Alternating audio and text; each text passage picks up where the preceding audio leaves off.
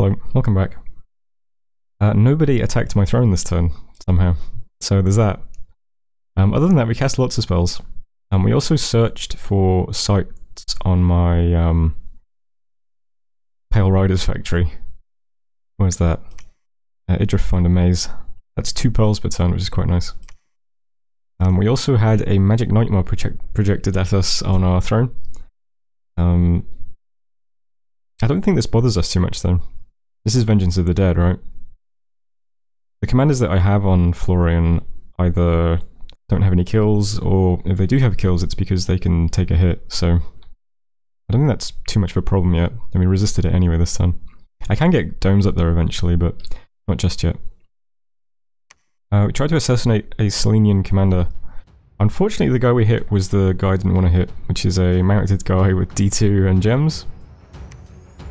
But we do have a bunch of items on this guy, and some gems as well. Who do you think wins this, right?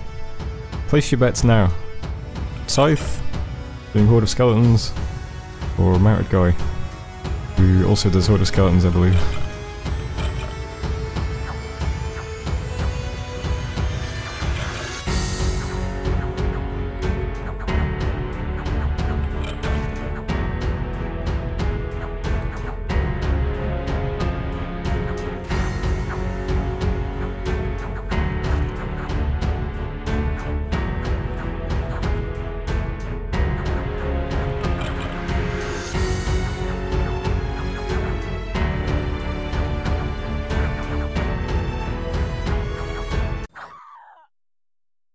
Did you guess right?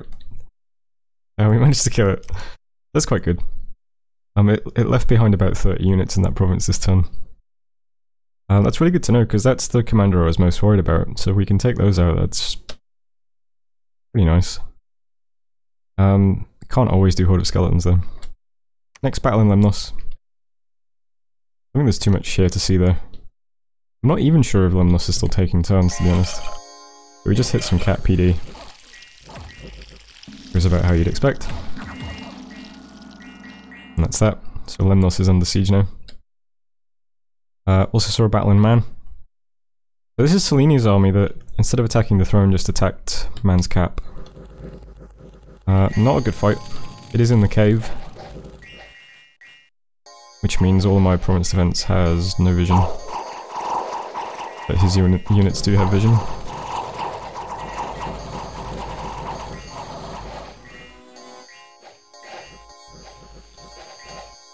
Even so, I would hope that I could kill at least like 1 unit, but nope. Nothing. That's a bit worrying. Gavel Quiche next. This is Nazca's little army marching at us still. We don't really slow this down at all this time.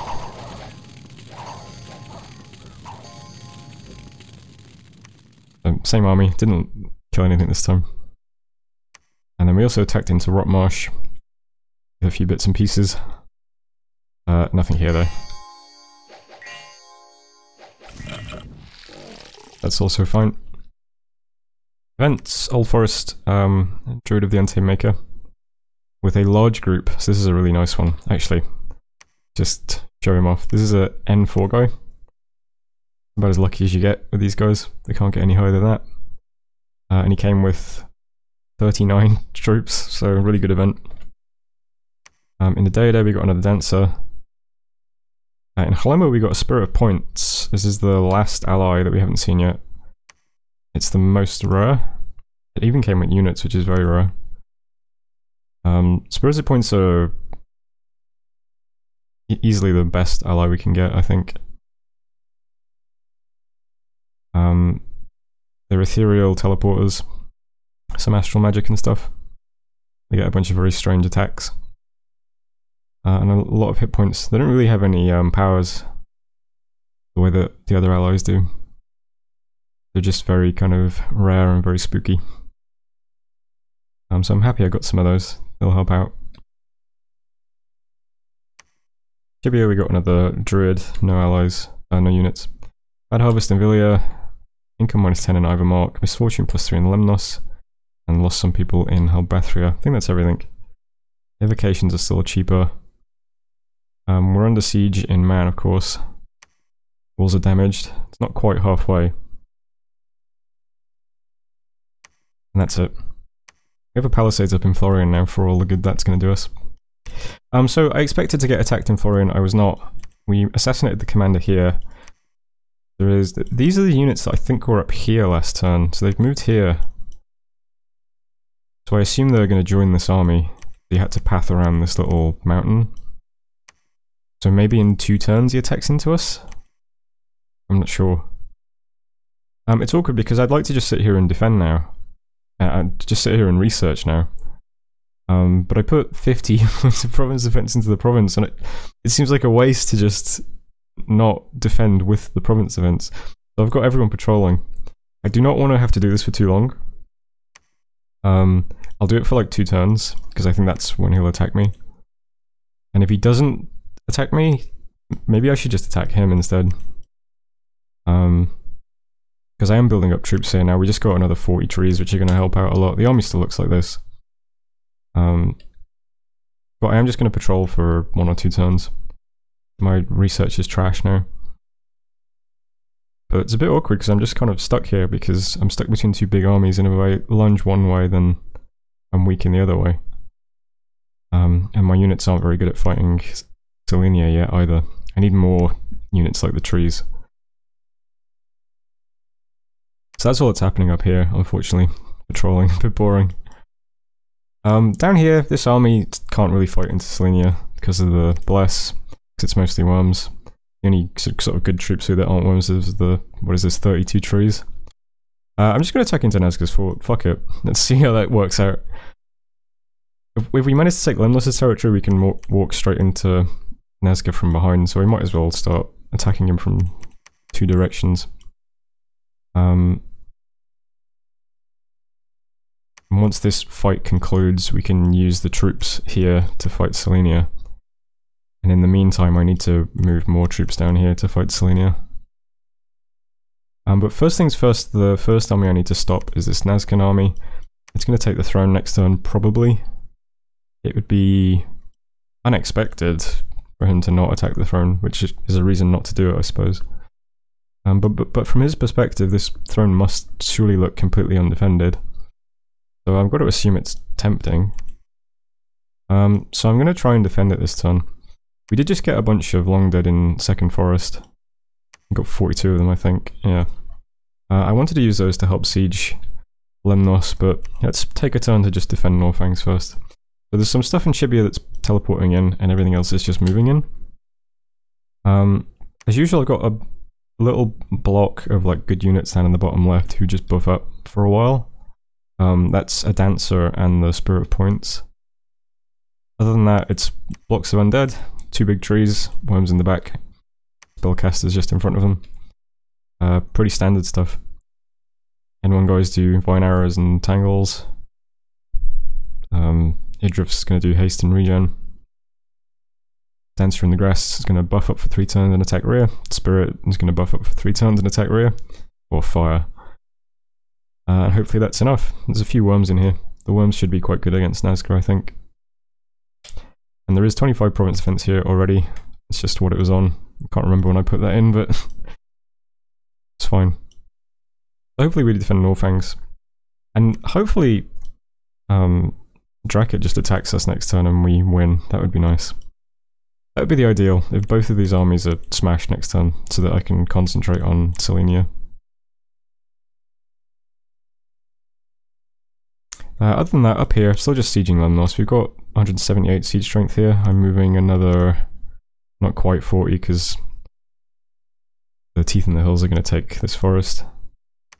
But maybe in like 2 turns we'll have Lemnos open.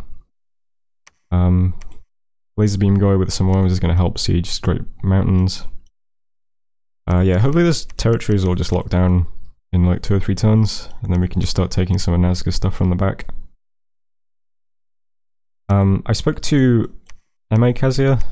I spoke to LA Kazia about him taking some of Lemnos' stuff as well. And I sent him a message asking him like how much he wants and stuff. Because basically I want to keep this forest because I like forests. But I've pretty much given him everything else that's in this area. Up to this throne. I don't know who owns this throne, but I've said that's his as well if he takes all this territory. So I'm going to try and stay on Kazuya's good side. And if he takes all this, it like blocks this whole section for me behind him, which is good. So I'll put a screenshot up on the screen of what borders I suggested. But right now the only territory we need to take off Lemnos is this stuff. And then once it's done, I roll that stuff up. And then every other unit from now on is going to start trying to take territory back from Selenia. While we wait and see what happens over here.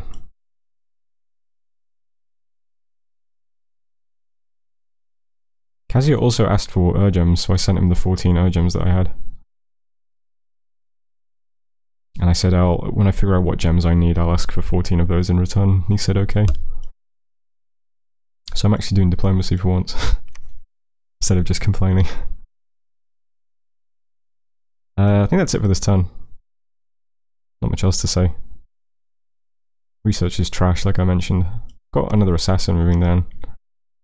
I'm assassinating in Gold Mountains again this turn, just in case Selenia moves another commander in this province to pick up these units. Or and assassinate that one as well. See how it goes. At the moment I'm recruiting an assassin every turn, and then I'm forging Gold Talisman and Acorns every turn. So let's just start bringing some assassins down here, because they seem quite effective. The one time that we've used them successfully. Alright, ending turn. So that was turn 33. Thanks for watching. A bit of an awkward position to be in, but hopefully I'm doing okay. And I'll see you on turn 34. Hello, welcome back. Another long turn. I asked Cassia for nature gems. I thought since we're not teleporting large numbers of people around now, maybe we can cast Ecomorphosis finally. So try and do that soon. Cast some Pale Riders, did some Arcane Probing. I'm going to do that every turn. Didn't find anything though. I cast it at the throne and got nothing, which is a shame. We did get Vengeance of the Dead. This is the army that I had sieging Nazca's fort. It attacked this guy. Which is interesting.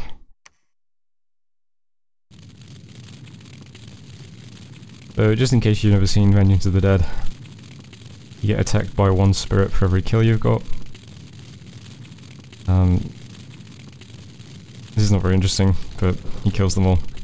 I was sure this was changed so that the spirits themselves didn't count as kills. But I guess that's not true, because his kills went up to 17. I'm not sure. I thought that was changed so that he couldn't just keep stacking more and more spirits per cast, but I guess not. Did a few teleports, cast Pale Riders, try to do an assassination. This one's pretty funny, so I'll just watch this. Went against one of these little dudes that I thought would be easy. They cast a skeleton that goes around all of my stuff, and then one-shots me, which is pretty good. I enjoyed that. So lesson learned is, I guess use turn 1 to cast Invulnerability? Is that a D1? I don't know. Maybe there's probably something we can cast. Maybe Skeletal Body would have helped because he had a spear. That's pretty funny anyway. Battles. We attacked Nazca's fort in Deep Forest. There's actually quite a lot of stuff here. He had quite a lot of PD and then quite a lot of things patrolling. These are all sacred units. I think they all get buffed. Maybe not.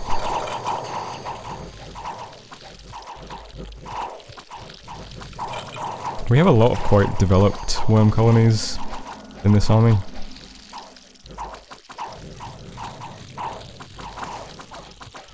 So it's quite a hefty front line over here. Backed up mostly by militia and horrified peasants, but even so. I might need to have to reposition the tree guys a bit. Because the tree people are quite slow, if I remember rightly. Yeah, combat speed 9. They just kind of get stuck behind the worms.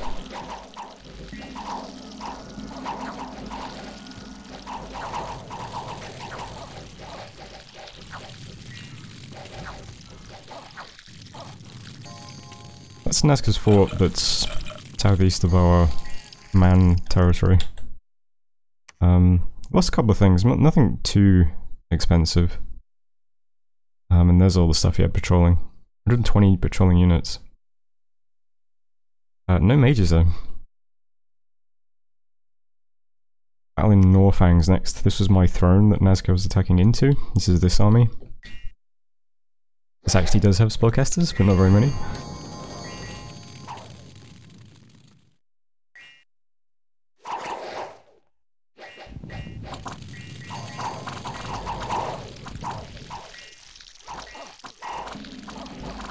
So our long dead do really well and just rush the back lines. Our worms do get cooked a bit, unfortunately. Dancer jumps in as well. That all goes quite well. You see the spirits of points. Do little black. I love that spell effect that I gave.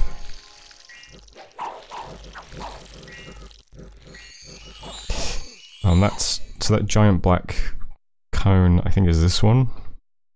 Yeah. It's just a slow.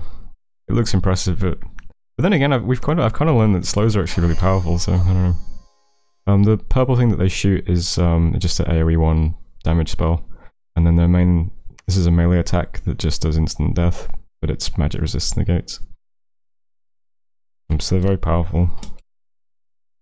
But yeah, haven't had many of them yet. So that was Norfangs. We killed this army. Lost quite a few worms and horses. As soon as we hit anyone who has like a fire magic spell, the worms just kind of vanish, but not too bad. We defended our throne anyway.